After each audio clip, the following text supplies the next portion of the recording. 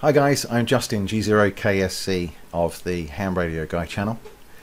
Welcome, and it is with great pleasure that I introduce to you on this episode to a real ham radio guy, K5FLU, Martin Dew of MFJ Enterprises in the US. I've known Martin for quite some time, a number of years since my involvement with Waters and Stanton, and we've spent some time together. We've also worked together. And he's got a wealth of knowledge and been around for a very long time in this business, and he's now, as a part of MFJ Enterprises, the largest manufacturer of ham radio accessories in the world. Now, when I asked Martin to do this video with me, he agreed to take questions from you guys, and he's also agreed to answer the rough and the smooth questions too.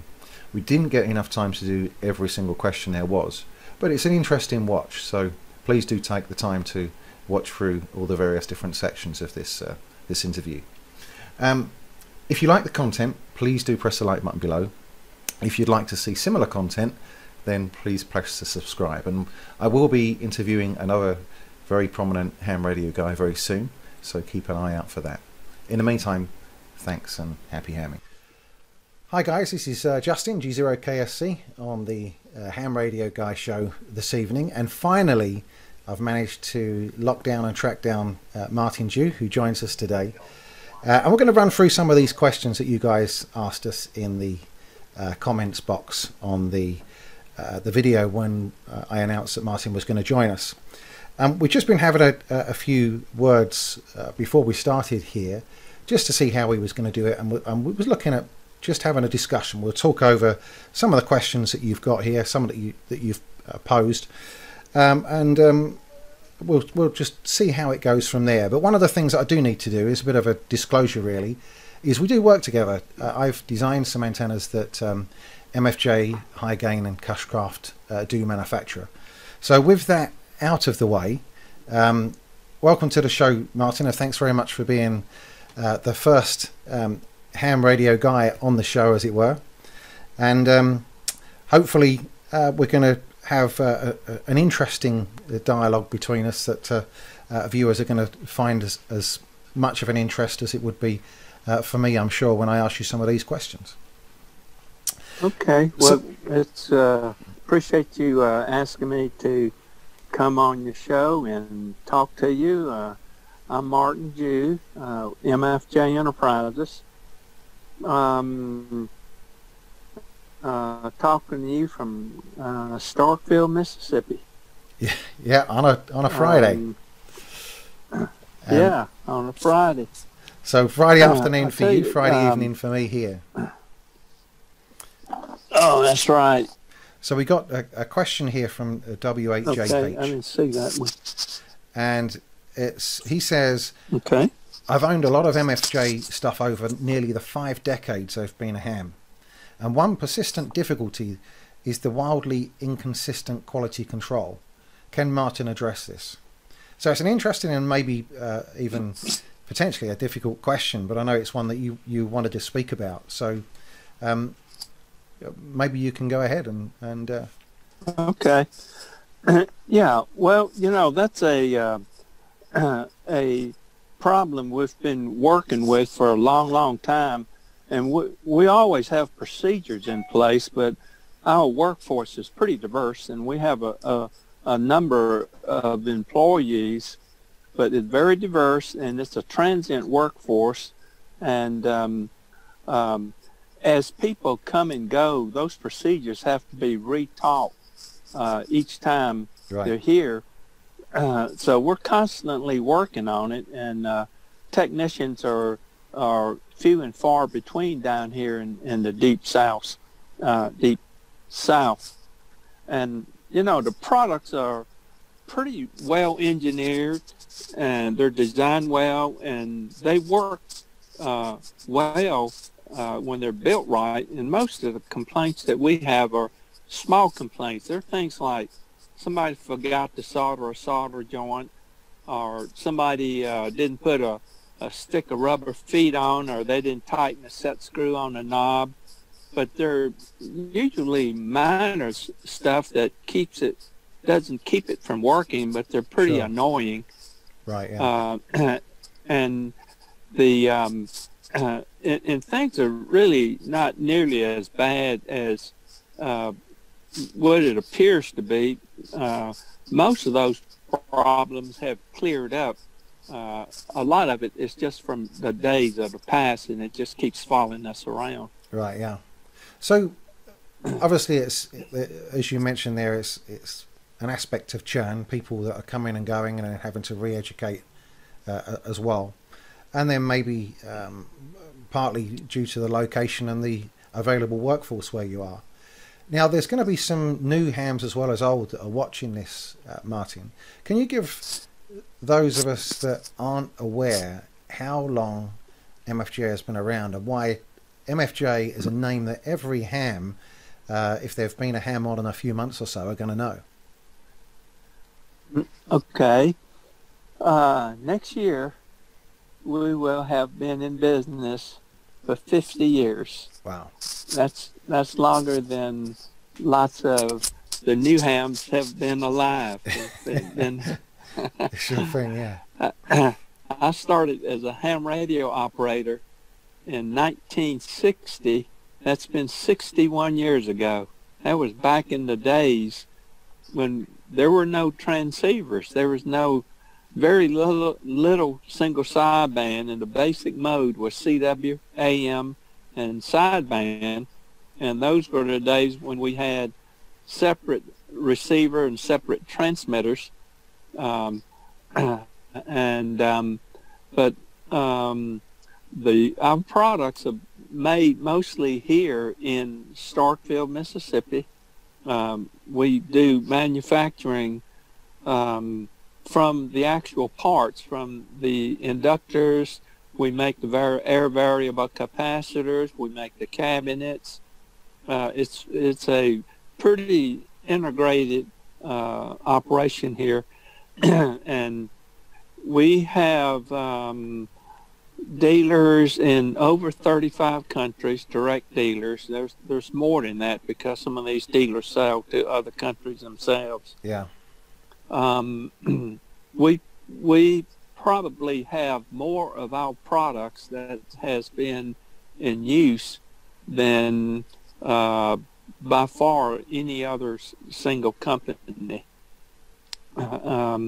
And just because we've been around for a long time and the number of products that we have sold, most ham shacks will have something of ours in their ham station. Yeah, I think you're right. So if I can just lead on from that with a couple of questions myself. In that time, during that time, what has been the most successful product? Well, the most successful product has been the antenna analyzer, which we invented here in Starkville. Okay. That happened one Sunday afternoon when I was in my office working on my workbench behind my desk. We were making a resistance bridge with a built-in oscillator, but you had to balance the bridge to get the RF resistance. You had to turn a knob and find a null. So I was looking for a way to measure RF resistance on a meter directly without having to turn a knob, and it all of a sudden occurred to me, well, why am I going to all that trouble when I can just read SWR directly? And then within a few minutes, within that afternoon, I had the first SWR analyzer, and Wow. we started marketing that. That's been nearly 30 years ago, Wow. a long time ago. Yeah, and I But remember. anyway, Sorry. yeah. Oh no, it all grew from that point on, and then we started adding functions where you can add, find the impedance, the resistance, the reactance, then be able to measure inductance and capacitance and frequency and coax impedance and lead coax lengths, and just started adding a bunch of functions. And because it didn't take long for people to start copying these products, and now there's lots of versions of it. Some of them are cheaper than ours. Some of them are less expensive than ours. But ours still sells a lot because there's so many of them in use, and friends have recommended it. And probably the biggest virtue is just so easy to use. It's very intuitive. You turn a knob and you get what you want. Some of these other functions that some of the other companies have some esoteric functions that they hardly ever use, and they're computer type of products, and some of them have pretty steep learning curve, and it's much harder to use than ours. Right. Yeah. Yeah, and I think that's the nail on the button. There is the fact of the ease of use. Just having the small SWR meter display and the variable capacitor or resistor or whatever it is that is controlled on the front. I haven't delved inside to see what it is, just to see where that peak or the dip is. So very simple, and you don't have to have too long in any instruction manual to get it to work. So would it be correct in... Sorry. Oh no, it's all very intuitive. You use it just like you would use your radio. Yeah. Now, there's two things about it that makes it better. One is that it uses a pretty pure sine wave, which is important because if you use a square wave, like lots of them do, the harmonics of that square wave can give you readings that are not correct. Right. Especially with loads that have some reactance in it. Now, the other thing is the output is much higher than some of the other ones. And the reason that's important is if there are some close RF fields, you can't make measurements if you have a low output. That's a good point. Yeah. Yeah, and of course, now in the more recent versions, you go up to 70 SEMS as well. I think it's the 269, right? Oh, yeah. You're right. It'll cover from 100 kilohertz up to 470, something like that. That's great stuff. Megahertz. And then what's next on the list? Would that be the ATUs? Auto ATUs? Oh, yeah. Our best-selling products are the automatic antenna tuners and also the manual antenna tuners. Right. Well, that leads us on to the CT7ARQ question, I guess, because he asked a couple of interesting ones here. One is, or the second one is about the tuners or the capacitors in them. But he says, with regards to the MFJ 9232 QRP loop, is it possible to implement a simple lead tuning circuit? That was question one. Okay. That would be very easy to do. Probably the easiest, well, there's a number of ways to do it. One would be to use a resistive bridge, and anyway, the answer to that is yes, it would be very easy to do. And that's something I'll look into, see if we can add it into it. Brilliant. And that's the greatness of scenarios like this, where you get questions from the user going straight to the guy at the top. The second question he asks here actually is it possible to buy the variable capacitors used in the tuners in order that hams could build their own antenna loop projects? Absolutely. In fact, you can buy anything that we have. Everything is for sale. So is that something that's on the website? You can buy parts on the website, or you need to make a special request? No, all the parts are on the website. Now, they have our parts numbers on them. You can, if you can't find it on the website, just give us a call or send us an email and give us some kind of description, and we can find it for you. But all the parts are available, the variable capacitors that we make, the roller inductors, even the air wound inductors are available, even things like transistors and capacitors. And we keep parts for products that we made 30, 40, 50 years ago. Wow. I forgot to mention that not only do we have MFJ here, but also High Gain, Cushcraft, Ameritron, Mirage, and Vectronics. And we have parts for the High Gain, Cushcraft antennas that goes all the way back to the beginning of High Gain, which is back in the 1950s. Wow. We have all the toolings, and we still have all the parts for them. That's very good. Now, I know with some product, when a product is sunset, the manufacturers would make for maybe 3 or 4 years afterwards parts. But what you're saying is you go much further back than that. Yeah, and these are parts that we still make.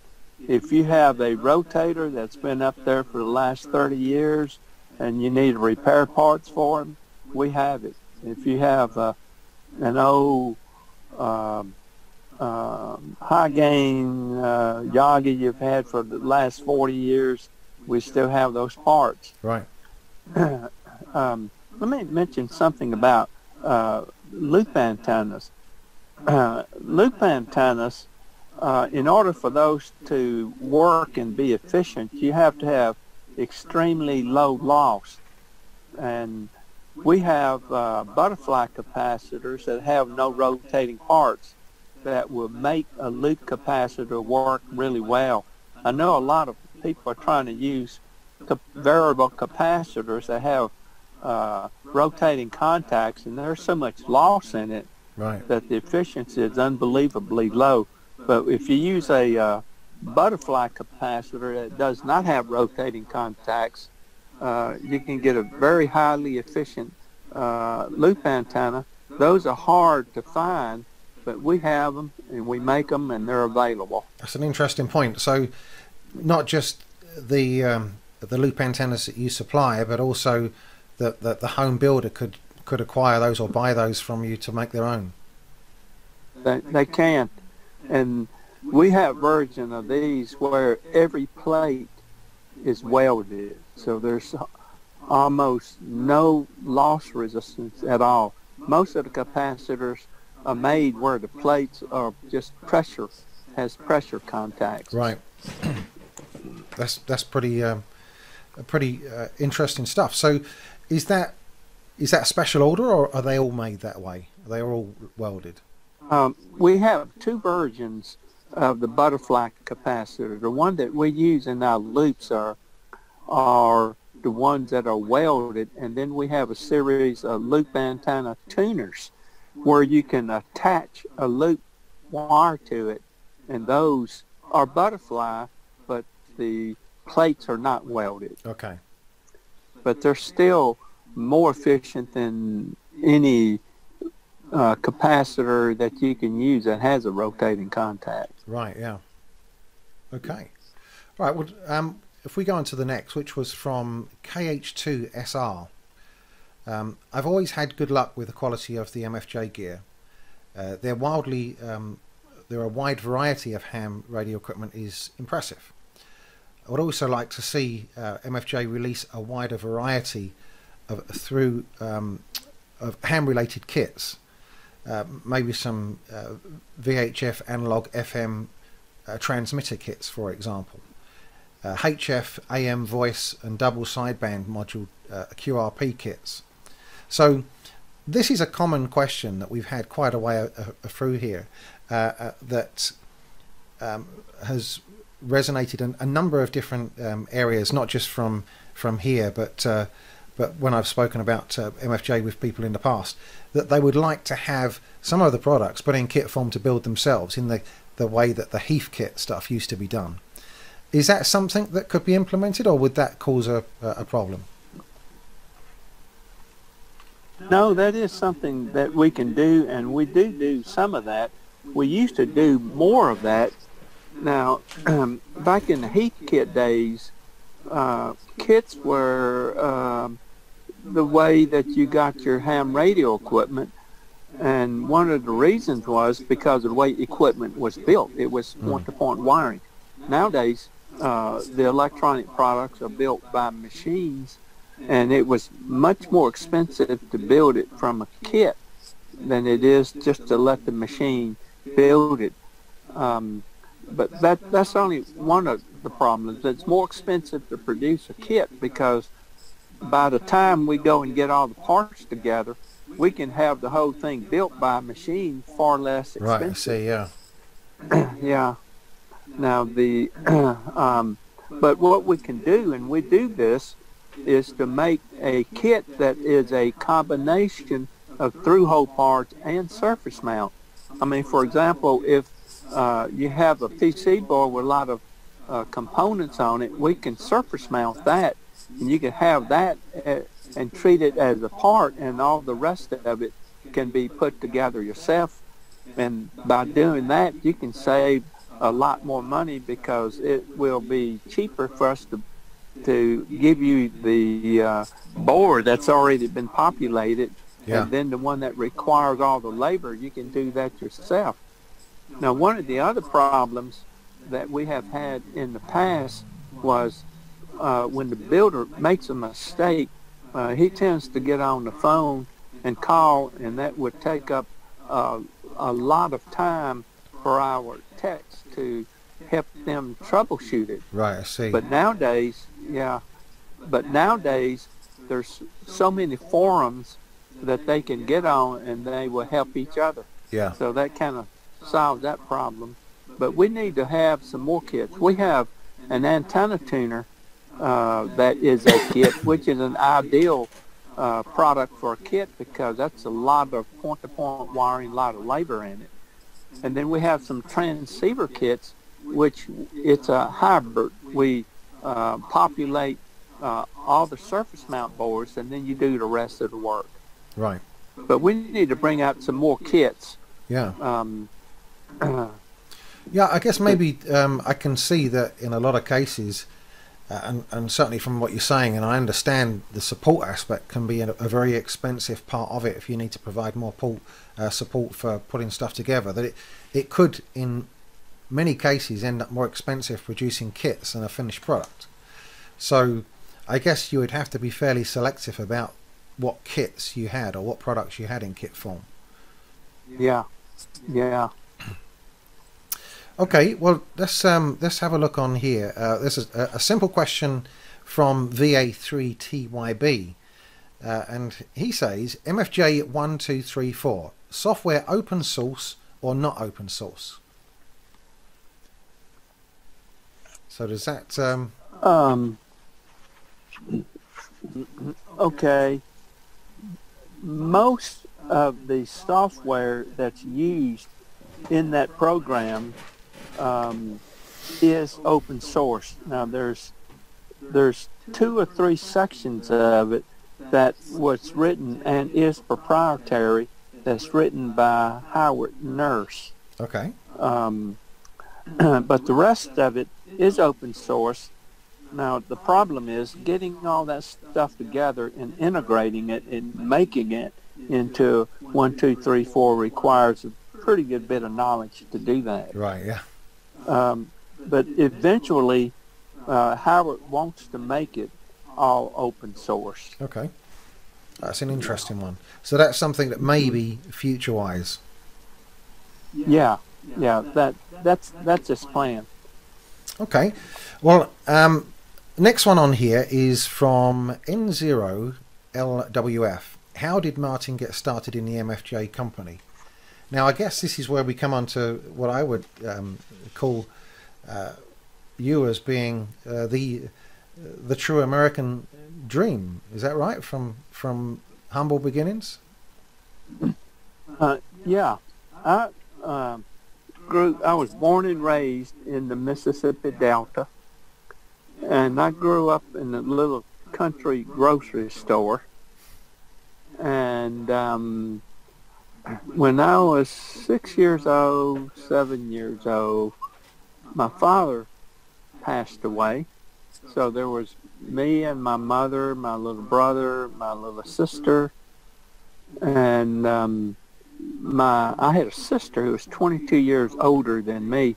She and her husband and family came to help us out, so they stayed with us and helped us, and we all lived in the back of our little country grocery store, and the whole place, the store and the living quarters, was about maybe 1,000 square feet.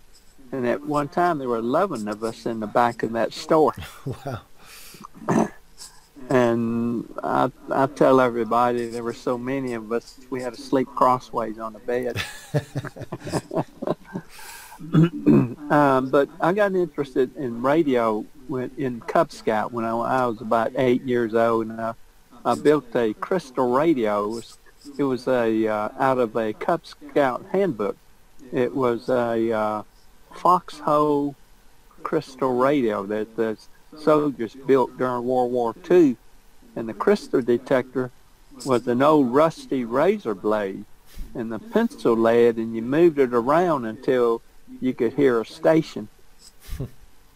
Well, built it, got interested. I never could get the radio to work, but it got me interested in it, and that's where it all started. But I knew at age 8 that I wanted to be an electrical engineer.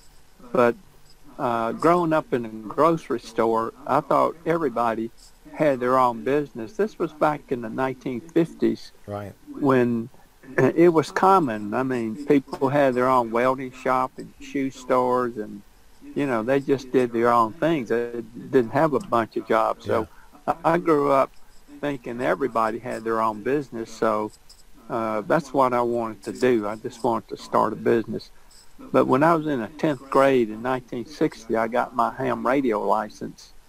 And after high school, I went to Mississippi State University to get a degree in electrical engineering, and then I went to Georgia Tech for a master's degree in electrical engineering. And then with my brand new master's degree, I went home and ran the grocery store. My brother wanted to take off for some time. He was running the store. He was a year younger than me. So I ran it for him for about 6 months, and then I worked for a year. And then I got a call one evening from a professor at Mississippi State, and he wanted to know if I wanted to come back to Mississippi State University to work on a PhD. No, I didn't want to work on PhD. I just wanted to come home. So I came home, did all the coursework, but that's when I started MFJ. MFJ started as an engineering design company where I would do circuit design for the research departments at Mississippi State. Right. But it didn't take me long to figure out that all I could do was all I could do. I just couldn't get very big very fast. So I designed a couple of products, and the only thing I knew about was ham radio, and designed 2 ham radio products. Started selling it through mail order ads in magazines, and sold a bunch of CW filters and single sideband filters through the mail, and then started making some other products like QRP transmitters, keyers, and then when we brought an antenna tuner out, that everything started to take off. And when we brought that antenna tuner out, we put in a nationwide watch line. There was a toll-free telephone call back in those days, and in that 1 month in November, we sold more stuff than we did in the whole previous year. And we grew to about 30 people real quickly, and I was teaching and working at Mississippi State, and I quit and went to work full-time when we had about 30 people. Wow. Now, I'll see if I can pull it out, because I'm sure I've got it somewhere, and I'll put it onto the final shoot, as it were. But I have a picture of you at the Hamvention holding one of the first products. Now, can you remember what that was and what the model number was? Oh, CWF2. It's an active filter. There you go. So I'll see if I can pull that out too. But that's an interesting one. There was some info there that I wasn't aware of myself, and we've had a lot of time together in the past, and you still pick up new things. Now I've got another one here from SM4CHK. Oscar competition from low-cost VNAs. How can MFJ analyzers survive? Now, I think you've really covered that already with the simplistic nature in which they can operate. So even the newest hams can use them to good effect, and also have being slightly higher output and so on and so forth. So I think that one's a fairly good in there. There's another one here from VE2HEW where he was mentioning about the kit products, so we've covered that. And then we've got KN6EQZ, or Z for the UK viewers. Now, he was mentioning about the different coax types and some of the antenna products that you use. Now, some of these, didn't they come from acquisitions like Cushcraft and the High Grain, and were they all acquired products, or did the MFJ did MFJ produce some of the antenna products themselves early on? You're talking about the antenna products. Yeah. Well, there were, because you've got some under the MFJ band, haven't you? Some under Cushcraft and some under High Grain. Yeah. There's four groups of products. There is the MFJ product antenna line, which is what we started off with. There's a whole series of products there. And then there's a line of high gain products, which we bought, and then a line of Cushcraft products, which we also bought, and then the products that you designed. Okay. And it's just it's kind of the legacy stuff that MFJ produces and goes under the MFJ band, and then the stuff that's under High Gain and Cushcraft were acquired with those companies. Yeah, mostly we have designed some new products for both of those companies. Okay. Now there's a lot of new products in the MFJ line. Those are things like the cobweb antenna. Yeah. Things like the what do you call those Yagi, the spider web antennas? Yeah. Okay. The two-element Yagis. Well, there's spider beams and the hex beams. Hex beams, and then there's things like the octopus, which uses multiple ham sticks. Okay. They're parallel fed ham sticks. There's like 8 of them, so you get 4 different bands or dipoles. And then there's portable vertical antennas. There's a whole series of MFJ products that are current new designs. Now, there's some, this is just off of the top of my head here, and it's something that you just reminded me when you talked about the 8 antennas. There's such a vast variety of products that MFJ do, and I remember, for those that don't know, I was involved with Walters and Stanton and Nevada and the running of those businesses. And I remember, I think it was even through a misorder or something, we ended up with this product. It was like a direction finding product. I can't remember the name offhand, but it's an MFJ product. You probably know what it is. And you had a number of antennas on mag mounts, I think, that you'd stick on top of a vehicle. And it was something I'd never seen before. I didn't know it was a product. So I put it on the website, and within a week or so, that one had sold. So we got another one in, and then that one sold. So, some of these, do you know offhand what that product would have been? Yeah, that was the it's I think that's a Doppler shift. That's how it uses. That's what it uses to locate. Okay. It's a direction finder, Yeah. and each one of those antenna will come on and off. That product is actually, we actually buy that product. Right. It was designed by somebody else. Okay. But it was one that I didn't even know it existed. And I think another one which was a really interesting product to me, which I think you showed me once in the factory, was the little satellite dish with the microphone that you point up to hear where the insulators on power lines are gone. Yeah, that's an interesting product. That's what that is, and it is an ultrasonic receiver, because when power line insulators arc, they will generate an ultrasonic wave at about 40 kilohertz, and the parabolic reflector will collect those waves and concentrate it to an ultrasonic microphone, and then the box will take that ultrasonic and down convert it to audio so you can hear it. It's fantastic. And it's very directional. You can locate the exact insulator that's been broken down. Yeah. And we also make a version of the same thing that uses an audio microphone that you can take to a ball game and point it down to the referee and hear what they're saying.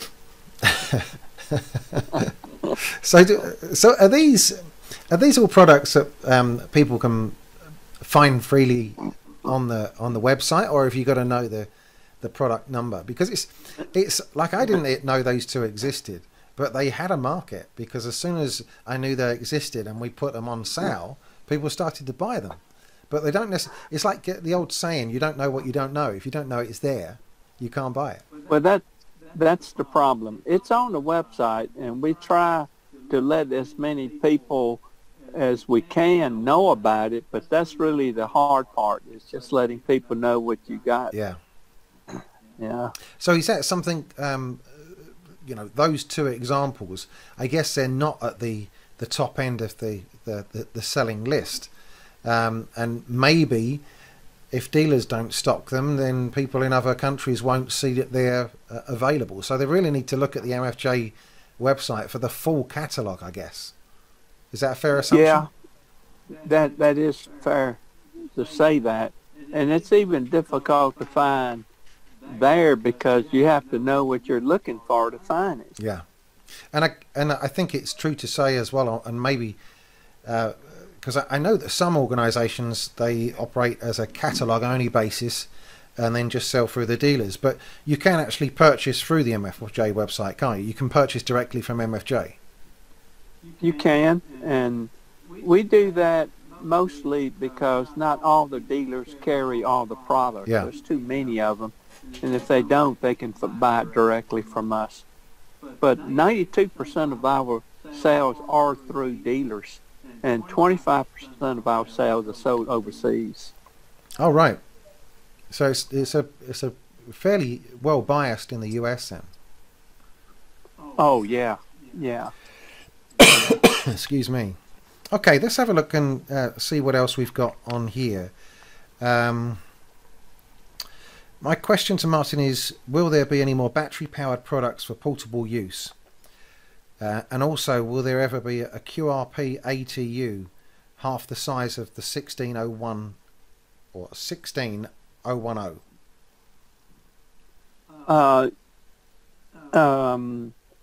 We have a QRP product that's about half the size of the 16010. We already have that. We also have that product with a built-in SWR meter, a dummy load, and a watt meter all built together in a box not much bigger than that. Okay. And we're expanding the QRP line. So would that be battery powered, or does that need a separate power? That doesn't need any power. Okay. But there's so much QRP and portable operation that we're going to expand that line.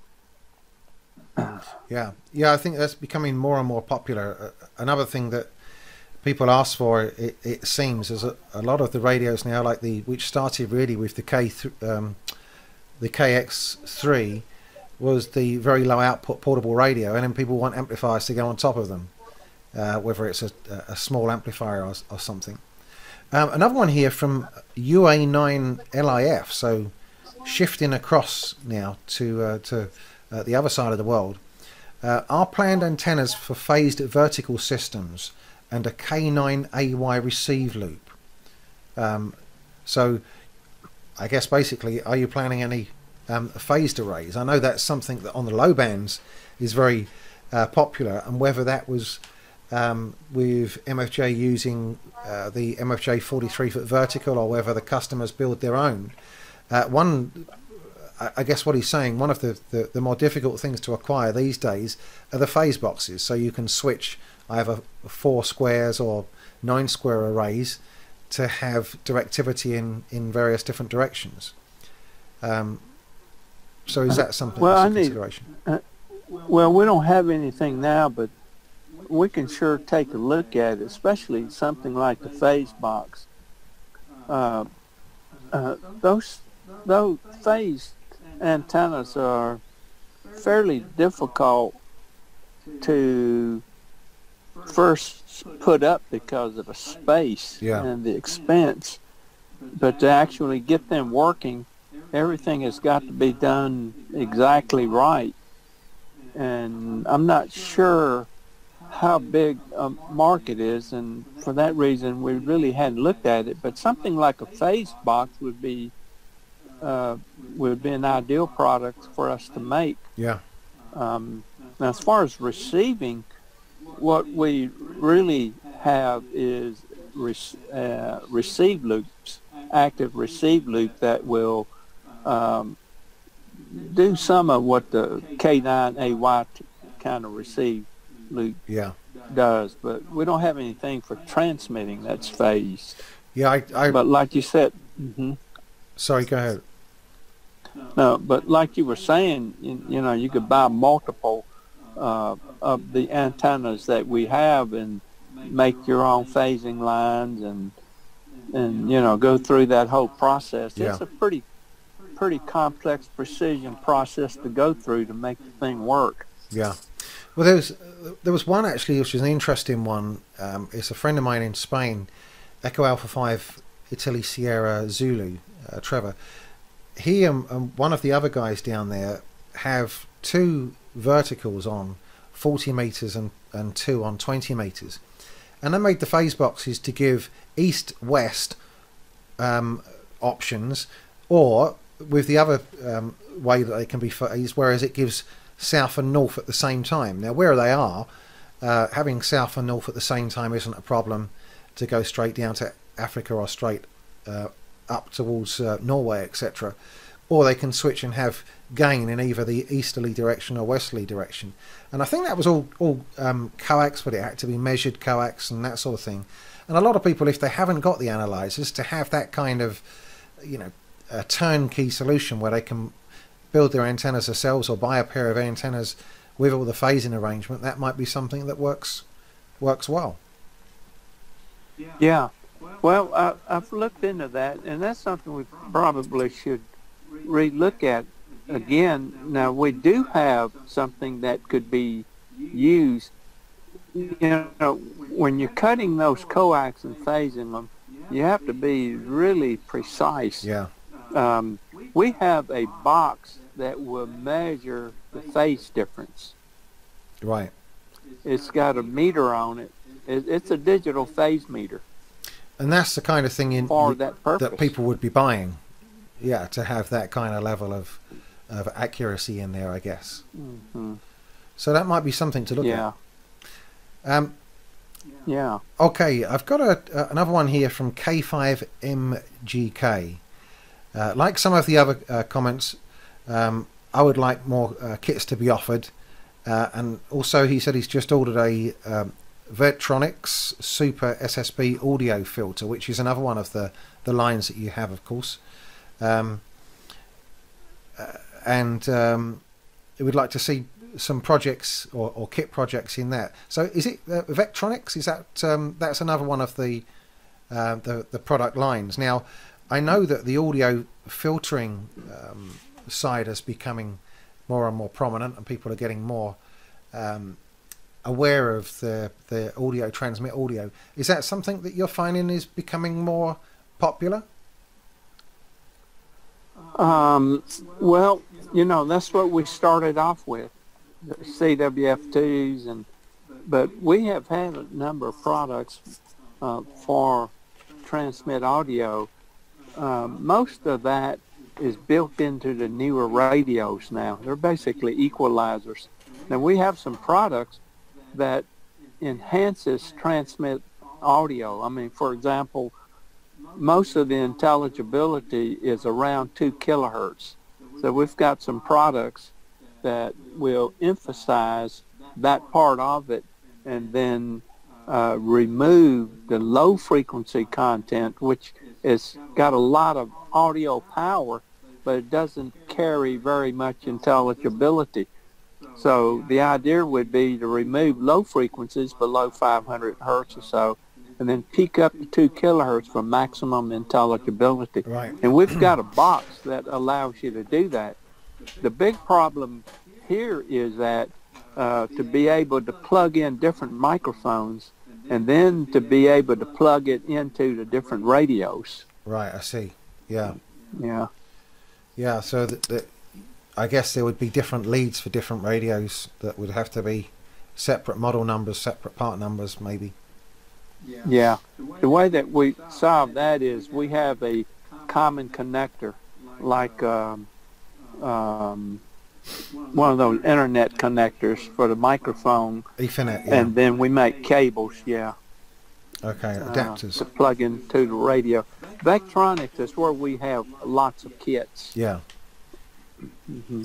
And there was some of the would I be right in assuming that there were some amplifiers under that name as well? Some small solid state amplifiers or not?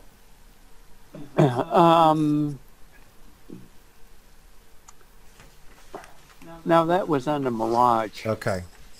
Yeah, those were the VHF amplifiers. Is that something that's still done? Yeah. Yeah. Okay. Its heyday was earlier when most VHF, UHF radio were low power. Right. Now most radios can put plenty of power in, so the higher power amplifiers from there is what sells now. Yeah, sure. Yeah, because I guess things like the ICOM IC 9700 has 100 watts out and 75 on 70 SEM, so you've got a pretty good level of output on those frequencies as well. Let me just see what else we got here. TI2LX. Francesco, can you add the RF current meter capability to the antenna tuners? Interesting question. You can, and that's a pretty easy thing to do. In fact, we used to have antenna tuners that had a built-in RF current meter. Right. And we build RF current meter boxes that you can just screw in, just like a watt meter. Right. Okay. So is that that's something that could be a retrofit on current versions, or is it not possible? No. Excuse me. These were a long time ago, but it didn't make it. I mean, nobody really cared. Right. Okay.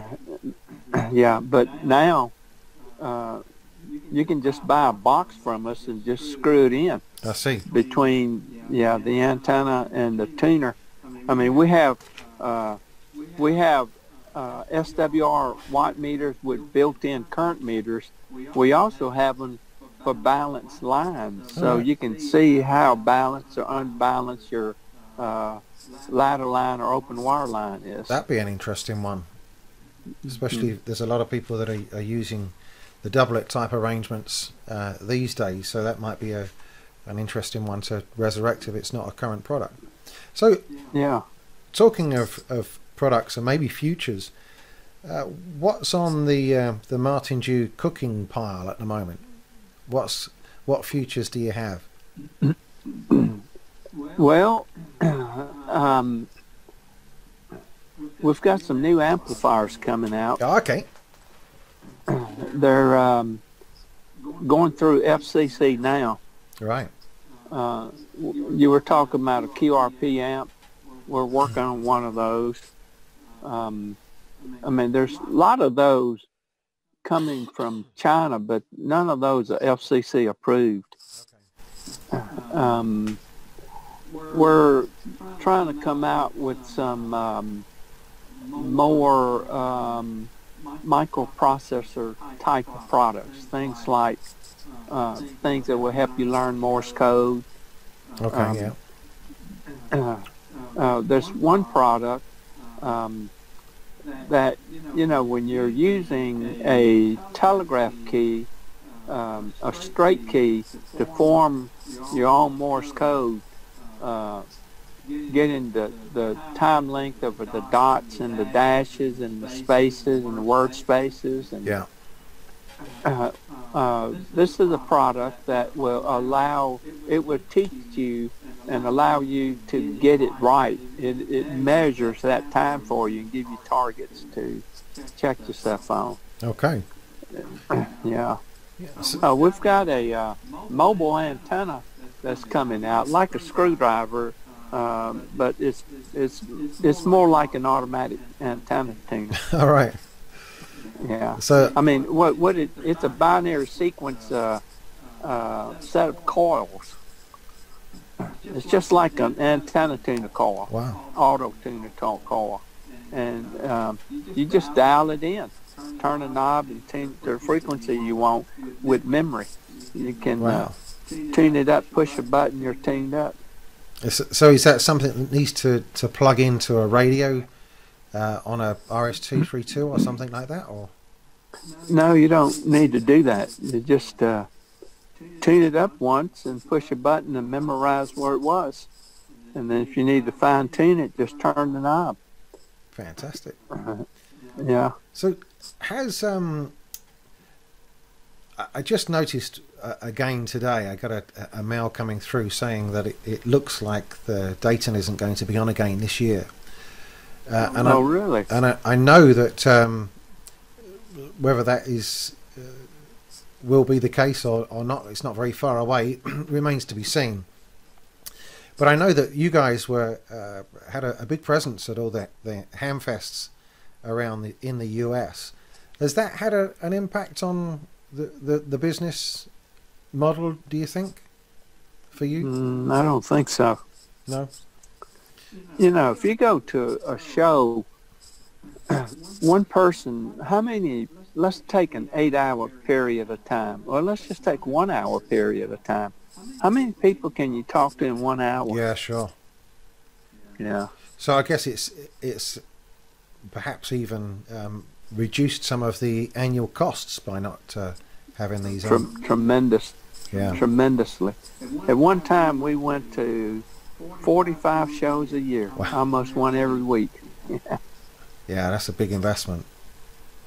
Yeah. But of course, it's a commitment to the hobby. A lot of companies do this, and a lot of it's not necessarily, I guess, a profitable event or a profitable pastime. It's something to do, get out to the user base and communicate with them, see what they want, and ideas for future products as well.